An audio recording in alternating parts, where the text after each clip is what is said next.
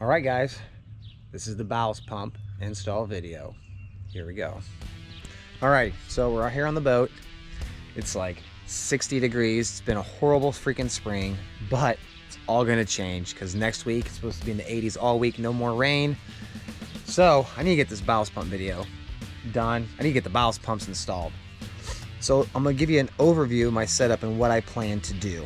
So first, my bag locations. Thrown up in there is a 750-pound bag. Besides each engine bay, we have a 400 there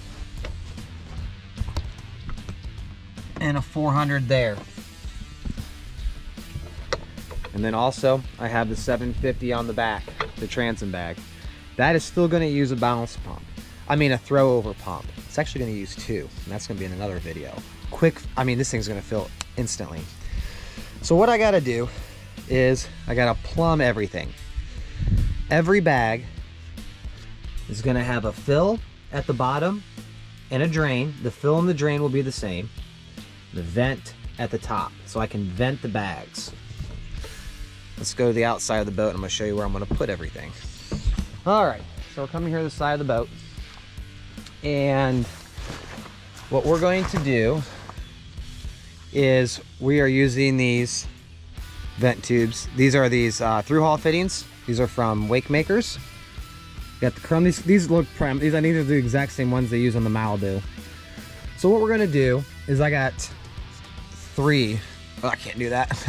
I got three in my hand. Claw. I got three bags to vent. So up here below the rub rail, I'm gonna have three of these.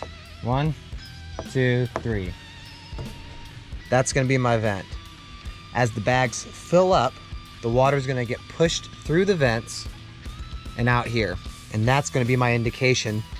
Water coming out of here is gonna tell me that my bag is full. Now I haven't decided yet, and we're gonna figure that out at the end of the video.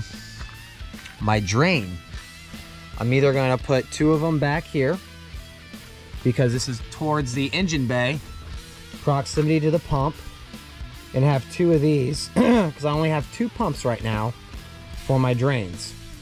Or I might just run all of them in a line right up front. And the reason I choose this location right here is because I have access to it. And I'll show you why I'm going to do it that way. Alrighty, so inside here, this is where I'm going to go. Now the good thing is I have a little bit of a reference. I have my anchor locker drain right there. These little damper bags, dude, these things work awesome. Side note, keeping moisture off your amps because they're metal.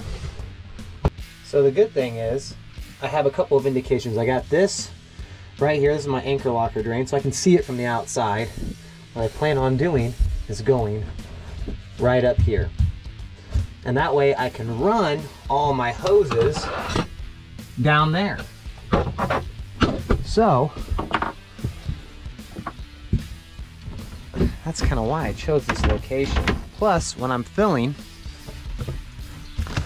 I will be able to look and see if everything's done. I'll actually be able to hear the water coming out.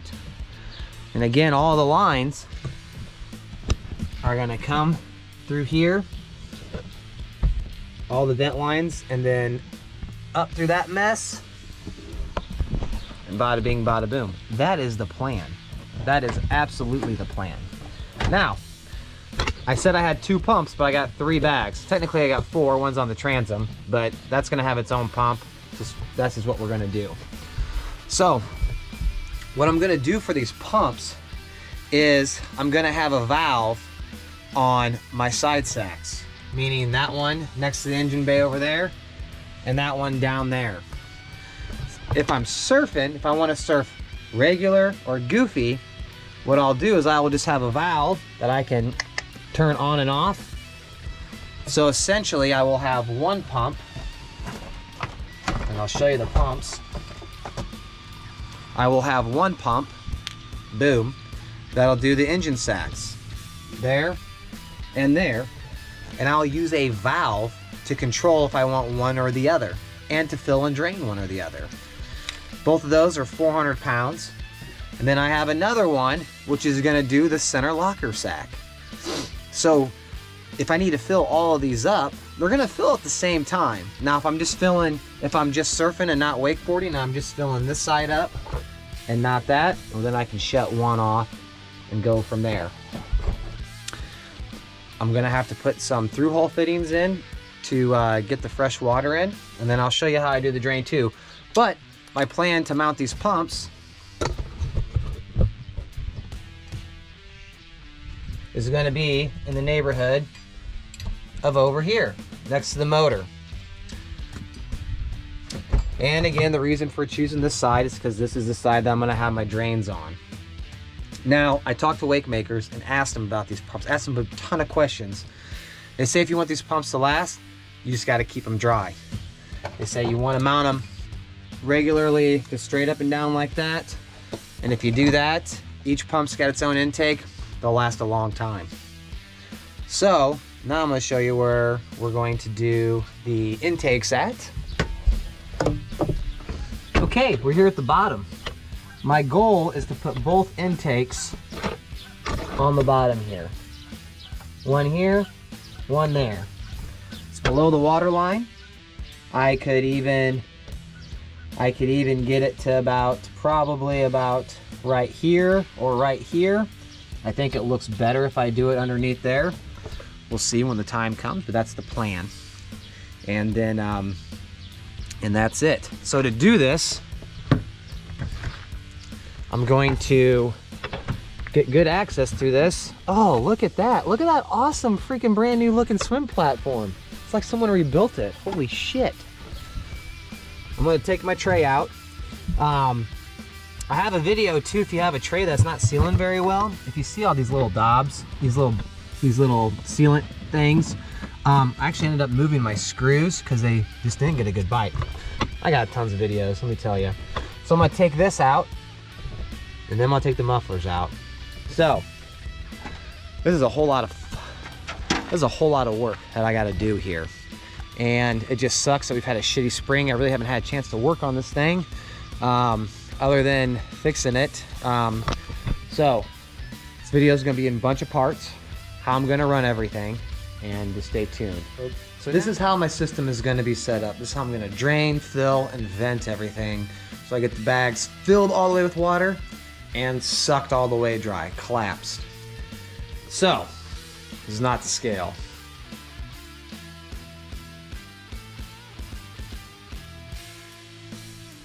All right, so what we're gonna have here, this is my fresh water intake right here. When I go to fill the bags, water is gonna get sucked up through this one-way check valve, meaning water can go this way, but it can't go backwards.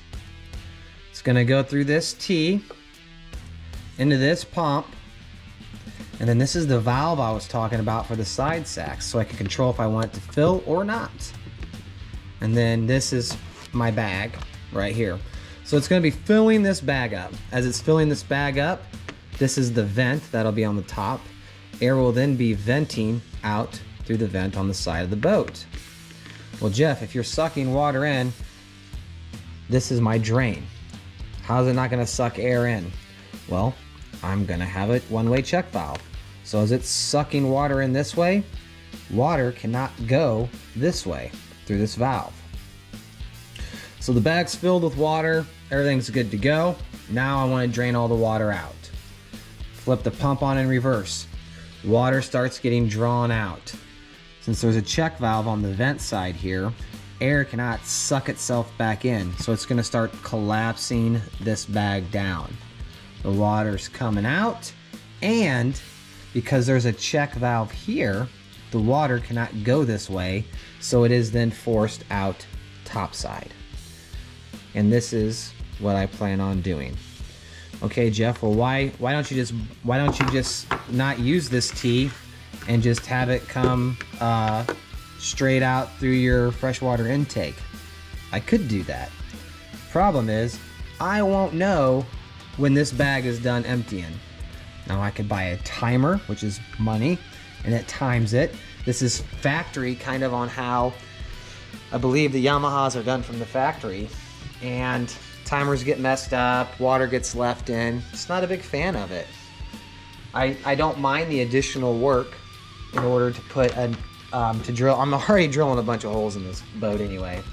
So to have this drain out the side of the boat, once water stops coming out, then I know the bag is collapsed. Then I can shut this off and it's not running dry for a long time. So that's how I'm going to do every bag. Of course, the center locker bag will not have a valve on it. If I decide that I want to piggyback into that bag later on, I could. I could also put a T on it if I wanted to run like a bow bag, like under the bow seats. I could do the same thing, still just use 2 pumps. I just have to use a valve to shut the bags on and off, which isn't a big deal. The plan is to get another pump, but, you know, money, money, money. So that in a nutshell is how I plan on doing this. So, that's it. So the first step I'm going to do is I'm going to start to get all the vent lines done. So this is just the overview video. The next video will be running the vent lines, drilling the holes to get the vents through the hull. Get that done first. That's number 1. And that's it. So, I don't think I've forgotten anything. And stay tuned. Thanks. Bye.